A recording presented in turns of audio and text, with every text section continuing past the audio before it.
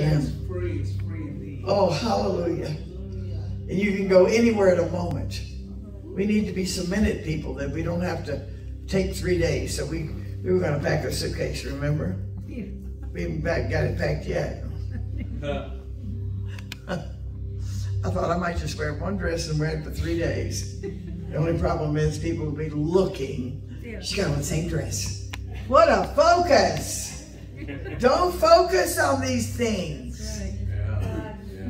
I can tell when people come in the room, you know, and everybody turns. Somebody drops something, everybody turns. Brother Evelyn got a bug in his glass of water one day, and everybody saw it go in. He never got it out while he's preaching. He drank the bug and all. You want to go to the mission field? Hallelujah. This happened more than one time. Amen. I could tell some stories, but we're in mixed company. Yeah. Horrible stories. You got to have a horror show in your life sometimes to see the beauty of what God can do. And He doesn't want some of these things to happen. And people say God wouldn't do that. Oh no, let me take you over in the Old Testament and read to you where He said, I'm going to do this and this and this and this to the Israelites if you're going to be faithful to me. But you're not. And so this is what I'm going to do. And then He gives a list of horrible things. Oh my goodness. I'm glad I wasn't around. Yeah. Horrible things. He said, but this is what I'll do to you because you won't obey me. And that's for the Gentiles. It's for everybody. Everybody reads it. God will do the good thing. Amen. So God is waiting for us to get out of our comfort zone. We need to write this word down. Now listen, we don't want to wait a week. Write it down. And anybody want a copy of this word? Yes. Yes. If you don't, I'm going to pray for you. I'm telling you. There's ends and pieces and last week's too. And read it. Get busy for the Lord. You can stay busy with your neighbors. I can stay busy with my neighbors. I had somebody to walk in this room one day, and here's the prophetic word. They come walking in the door. There's somebody, your neighbors are driving you crazy. I thought, oh, that's me. And I jumped up and I went, it's me, it's me. And she came over and began to prophesy. With Judy Brown. The Lord saith unto thee, you're not moving out of that neighborhood. And these people are not either. You're going to get them saved. And you're not moving out of the neighborhood until they all change. We want gated communities. We want to live in nice places. Don't anybody get mad at me. I'm just telling you. I'm talking. Yes, we do. I left a $550,000 home and let somebody else live in it, and it's been flooded 3 times. All the antique furniture, everything's been restored, renewed. After a while, they'll stop taking care of it. You're going forward for it. You're leaving behind the old for the new. How many want the new? Yes. You want the new? Yes. Oh, come on. Yes. You want the new? Some of you ought to be down beating the floor. I want the new. I want the God. I want the new. I gotta have the new. If you don't give me the new, I'm gonna die. I'm telling you, Lord, I'm gonna die. I'm gonna die if you don't give me the new. I'm telling you, if you don't give me the new, I'm gonna die. I won't make it.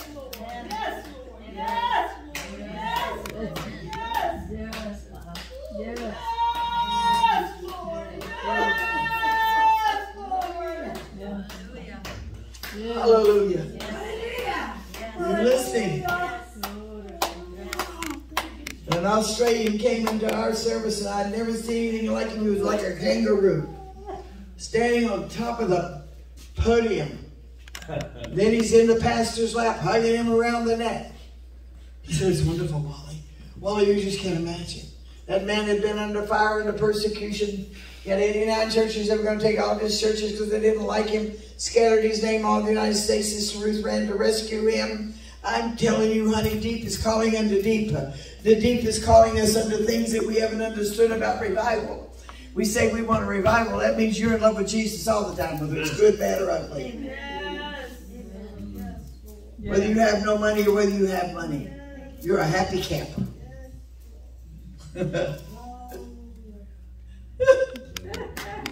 Then wait till He blesses you and you can't tell anybody. Because they're not ready yet. Pastor Heflin said to me one day, you want to be a testimony of what God's talking about? If you're not, say, Lord, do some more trimming. so I can be a pillar in this thing. He comes to me one day, he said, I'm going to ordain some men. He said, but they're not ready yet, but you are. That's what he said to me. Would you be willing?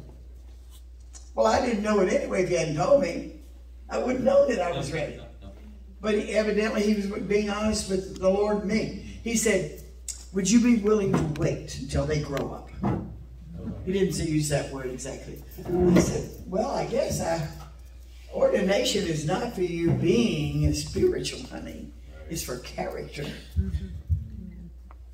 Remember that. It's for character. It's for being like Christ. Workers' papers and license are to preach. It's a formality in the church. And he said, would you be willing to wait? I said, sure, I'll be willing. In fact, you can ordain me last. Line them up. Did you know there was one in there? One that never liked me from the beginning and doesn't like me to this day. And he made things bad for me all the time. He used to pour coffee on top of my car. I rented a car and he poured coffee all over the top of it. He'd hide my tools. And if things were happening, it's Sister Carneal's fault. I was going to change my name. I'm telling you, God wants to make you the head and not the tail. He wants to show you the power and the operation of it. I was telling them earlier, I had a visitation from the Lord this morning. And he said, it's going to be late, it'll be early fall here, or our winter, but it'll be like fall to most people. But it'll be winter to the people in the snow areas. He's going to move by his Spirit. That's going to be a season he's going to move by his Spirit. Because I kept hearing the words to a song, the snowflakes are falling. That's all I heard of the song. The snowflakes are falling. And when I got my book, before I got my book last year, I heard these words in March, Christmas in July. And I said to Dee, something's going to happen in July. Now, I would like for the Lord to say, in July, I'm going to do this. Wouldn't it be easier? Come on. Wouldn't it be easier if you told a child, if you do this, this is what's going to happen to you? They don't listen anyway, but anyway. So in July is when, I didn't even know the book was going to get printed. He had already printed the book, brought the book here, and I'm told it's going to be 6 months down the road, but we're going to give it. Then they said, oh, your books arrived today. Well, that was the day the meeting started. And we've got some of them here. Well, I mean, when he put me in front of all these cameras, he just said, just talk. I didn't know he was taking everything off of my talk for the book. And he's paying all the money for it. I got the money, honey. You got the time? So I'm saying to you, this man did not like me, and he made things terrible. And Brother Heffer used to do things to kind of pacify him, because he could see in the spirit, and he would work faith. He would take us into the office and correct us, or dress us down. He would always say to me because I was in charge of interviewing the people, and whether they could stay at camp or not. And he told me how much time I had, and I'd say, well, I think you need to. This one is not ready for this place. Well, let's give him another month, or another month. I thought, oh, Brother Heflin's plucking my last nerve. And he said to me one day, he said, well, just say yes to what I asked you, and you can do it. I said, I don't, my spirit is not like yours. I don't move the way you do. So finally I said to him, all right, I'll take on a little more territory. And here's what he said to me. I'm telling you, some of you are a little afraid of the dark. That's where things get developed. He said, good, now I'll hate you and not me. You want me to be a leader. He said, I want you to be a leader. I'm going to give you more things to take care of and decide upon. And I used to, listen, you don't know, I used to go to my room and cry and lay on my face. I'm not talking about it for a day or a moment. A lady comes in and begins to prophesy. There's somebody, you live in the third building on the end room, and you cry every night before you go to bed. I thought, I'm not putting my hand up. She said it 3 times. She said, there's somebody in this room, you cry every night. Well, everybody knew I lived on the end, but I didn't put my hand up. I thought, I'm going to get through this. So I did. I got all the way to Arizona with it. Is God going to be your God? Yes.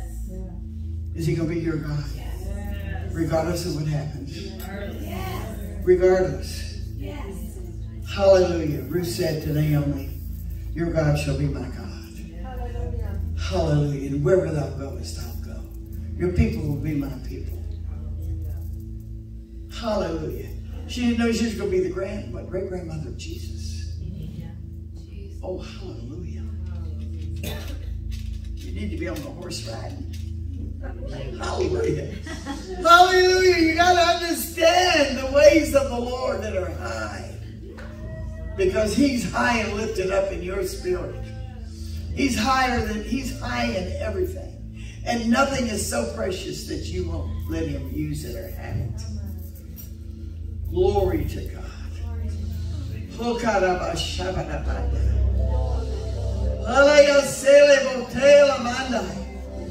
I want everybody that wants this anointing, and I mean, if you come up here and stand, you better be ready for the results, for the change.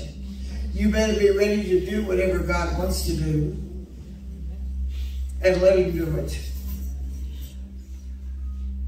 I was the most unlikely one. How many feel you're the only unlikely one in your family? I'm going to tell you. I felt I was the most unlikely one. I'm serious. Everybody else had the brains and the money, and I got the short end of the stick. But I felt one day it was going to come to me. I didn't know how. But I thought, and then I thought Jesus didn't love me that much. Really, everybody, I have a lot of millionaires in my family, and they didn't offer me any money. Very little. I want to tell you, I lived as a missionary, and I don't remember, but one time somebody brought me, or maybe twice, a dress that they didn't want. That love was not there.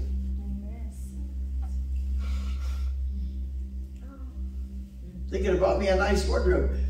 But I had an angel to visit me recently in the last 10 days. At first I thought it was I thought it was just an object, and all of a sudden the head began to move, and the eyes began to move, and the mouth began to move, and it was an angel. A blonde-headed angel, and it wasn't neither one of you. And it began to move. It looked like an unmovable object, and I thought, what is this thing coming alive?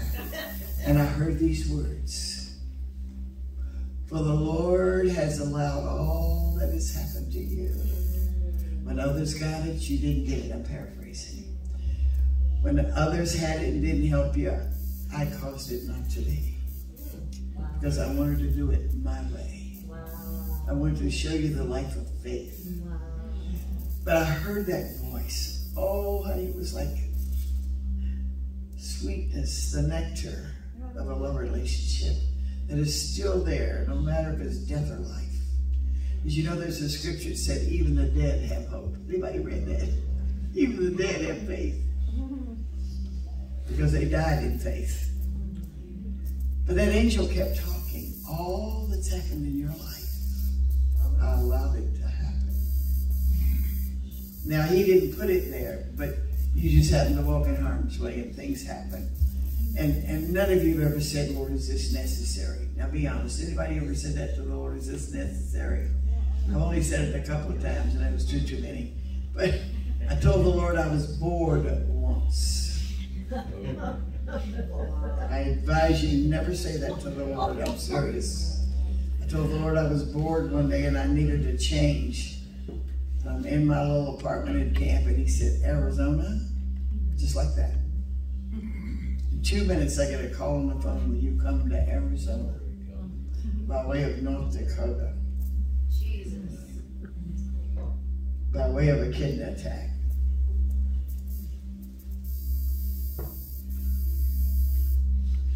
These are precious memories. I don't know why they happen. Maybe one day you'll tell me why I had to do this suffering.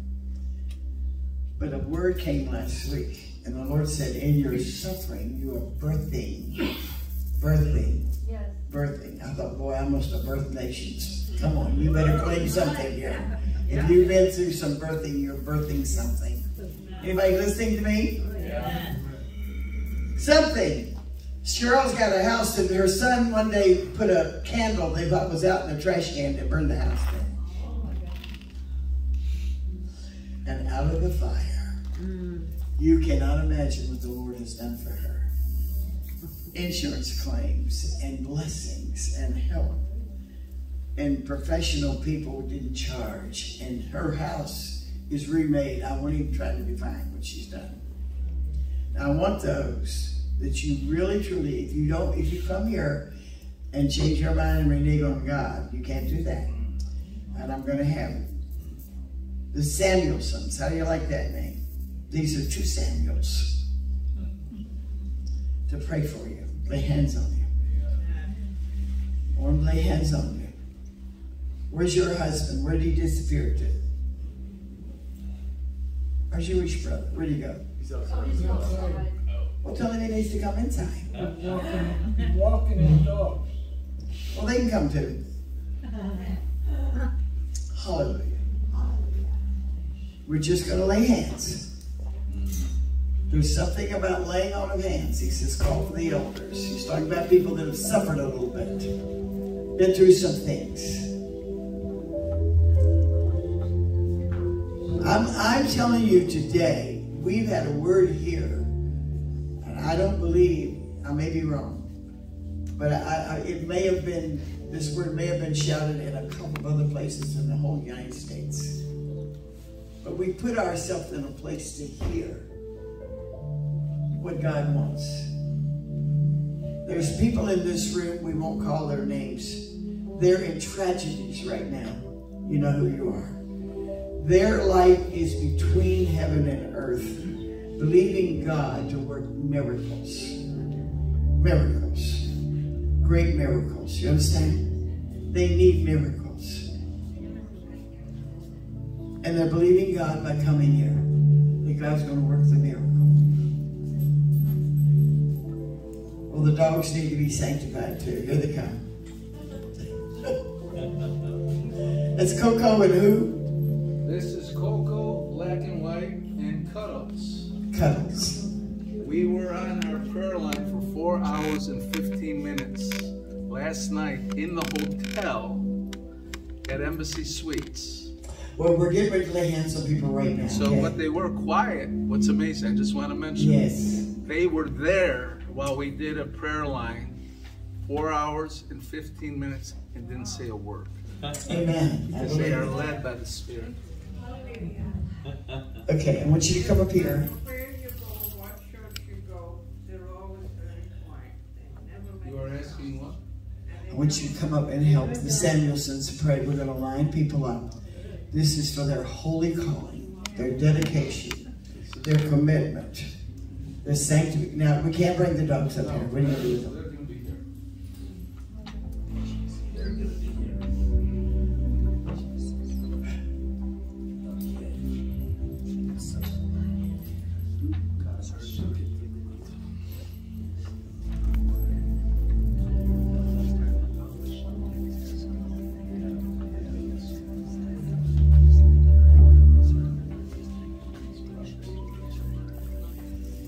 All right, I want you, everybody come, just come holy and quietly, okay?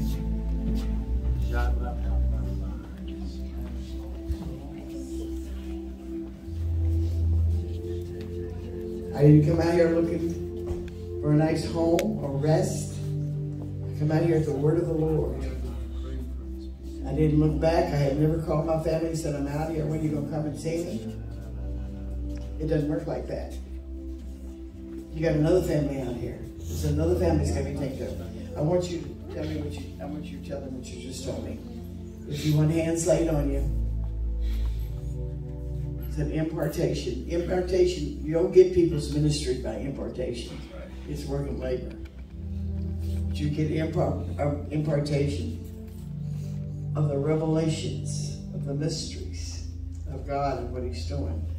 But when you stand here and receive it, God expects us to do our part. He's going to do His part.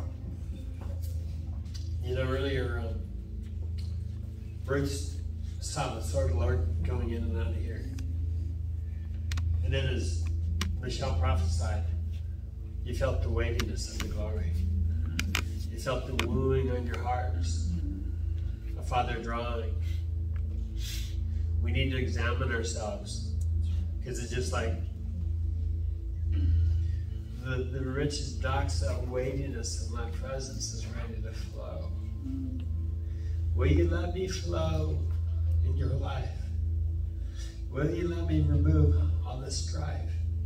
Will you let me bring you into that place, my inner chambers, where I long to fellowship and walk with you? And let me flow all the way through and resurrect everything and everyone around you.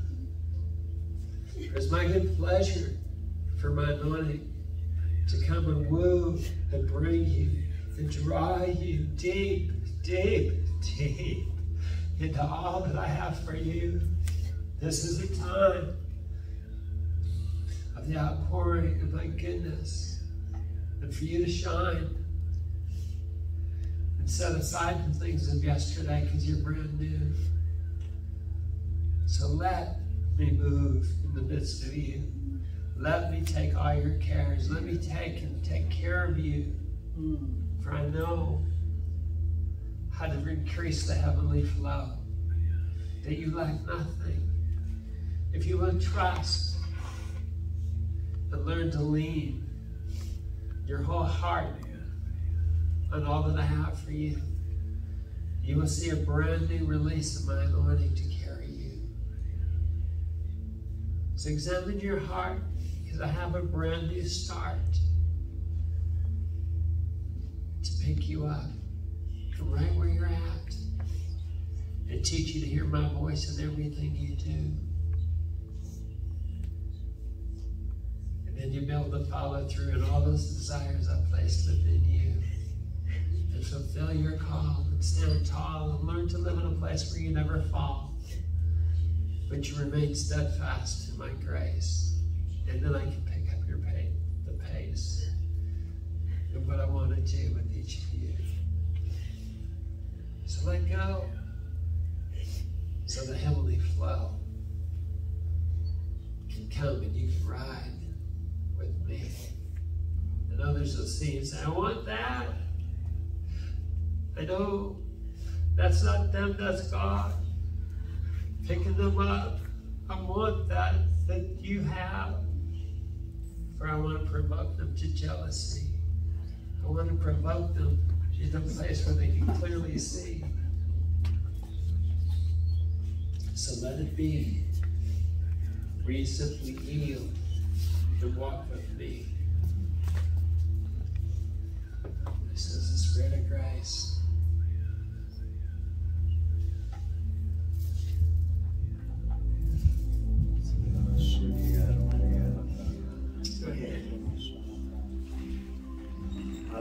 Lord, also asking each one to release the hurts from your past. The Lord is saying, as you enter into 2022, do not bring the hurts of your past into 2022, because He has the new wine and the new oil and His glory, but it can't be mixed with your hurts. So as you give the hurts, even from a child, to the Lord, the hidden hurts, and say, Lord, I repent. I want you to say this now. Lord, I repent for stuffing too many hurts in my heart, even from a child. This day, I give you all of my hurts, all of my pain, all of my disappointments. It's finished. You finished it at the cross. I don't have to carry it anymore. I give you my tears and put your hand on your heart. And now I receive healing in my heart. I receive healing in my mind. I receive healing in my soul. I receive healing in my spirit. I receive healing in every area. I receive the new wine, the new oil, and I declare 2022 the year of breakthrough and blessings in every area of my life. Thank you, Lord. I am free. Who the Son sets free is free indeed.